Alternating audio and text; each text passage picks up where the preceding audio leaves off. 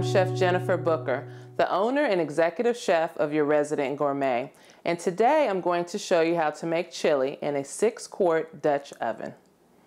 What you'll need is your choice of tomatoes, diced, tomato sauce, or crushed tomatoes.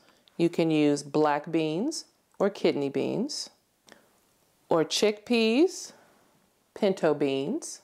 The spices you'll need are paprika, cumin, salt, black pepper, garlic powder, and chili powder. If using dried beans, you can use black beans, chickpeas, kidney beans, or pinto beans. Simply soak them in water the night before. You will also need diced onion and diced green bell pepper. The first thing you'll do is heat your pan and add a little bit of olive oil. We'll add some onion.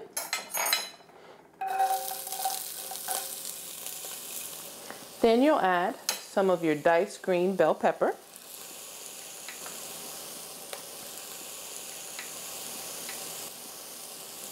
We'll stir that in.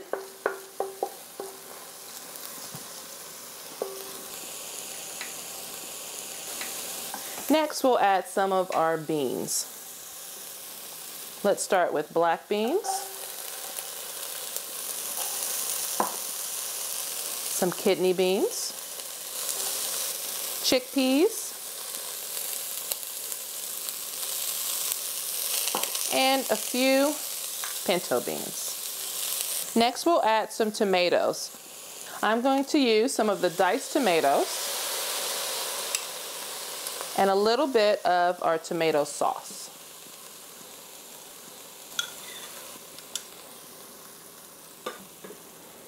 Let's stir that all together.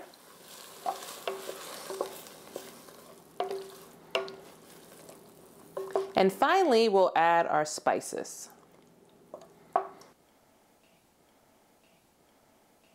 I'm going to use a mixture of all we have. A little paprika, some cumin, salt, black pepper, garlic powder, and of course, chili powder. And then we'll let it simmer about 30 to 35 minutes. This is what your finished product should look like.